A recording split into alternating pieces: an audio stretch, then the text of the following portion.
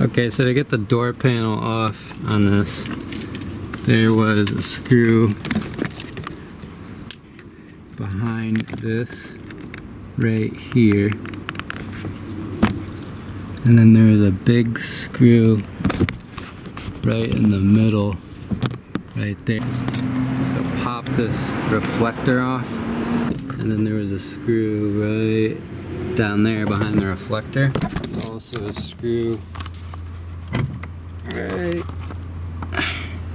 down there behind that hole. There's a little plastic circle you just pop off with a screwdriver, and then you can just pry the rest of the door panel off.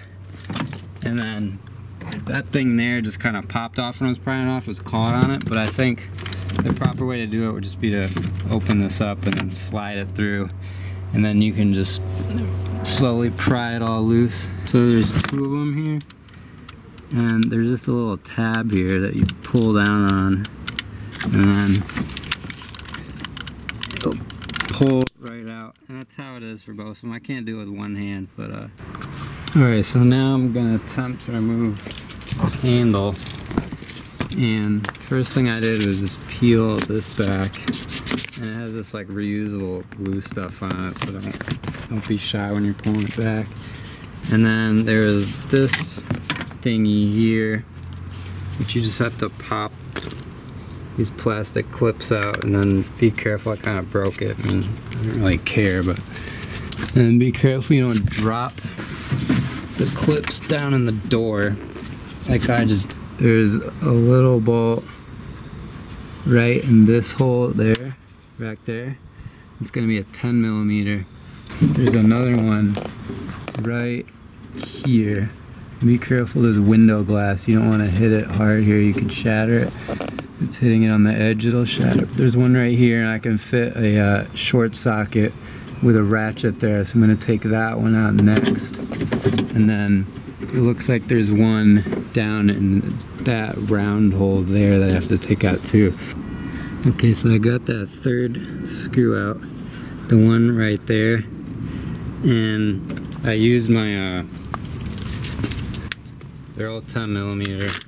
I used my impact driver with this extension on it, and was able to barely, kind of got to get it in between the wire that controls the lock and then this rubber thing there, but I was able to just jam it through, and then kind of did it by feel, and luckily the bolt popped out. And then the middle one here is easy to get. I did that with impact driver too. So that's the only one that might give you trouble. So yeah, there's this little part here, and you just take a flathead screwdriver and you just pry that down. I can't do it on camera. So you pry it down like that, so the green part gets off of the back part of it, and then the wire just slides out.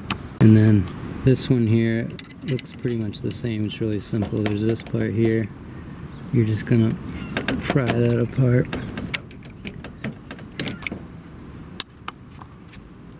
So you're just gonna pry these two parts apart here, and then